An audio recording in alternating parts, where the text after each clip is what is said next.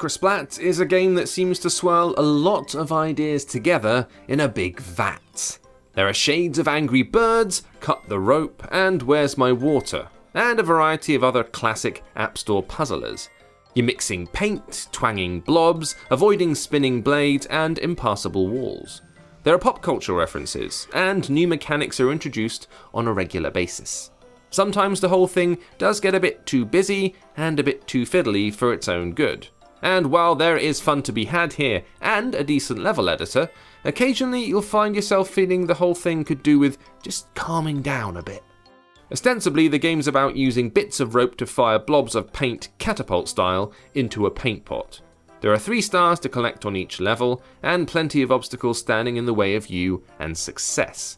Things start off reasonably simply, with you tossing blobs here and there with aplomb. Soon though, you need to mix the blobs in chaotic splodges. If one of your paint drops is the right colour, you can make a gate for it in walls it'd otherwise smash into. There are blades and spinning circular saws that move with each of your twangs, and strangely distributed splotches of colour that you need to use tactically to achieve your goals.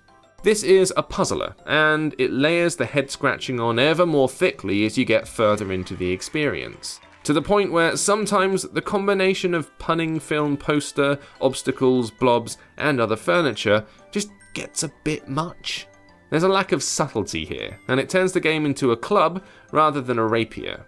The more things that are chucked at you, the more time you spend figuring out what to do, the less interesting things become. And there aren't that many eureka moments when you do manage to pass a level. Everything's kinda straightforward, it's just a matter of bashing the right colours into the right positions and hoping the controls don't fail you.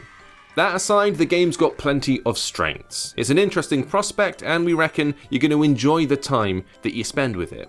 But occasionally, it clunks when it should sprint, and adds more when it needs to let its original ideas breathe.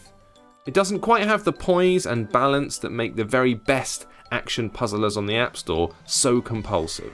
But if you're a puzzle fan who gets bored easily, Acrosplat may be right down your alley.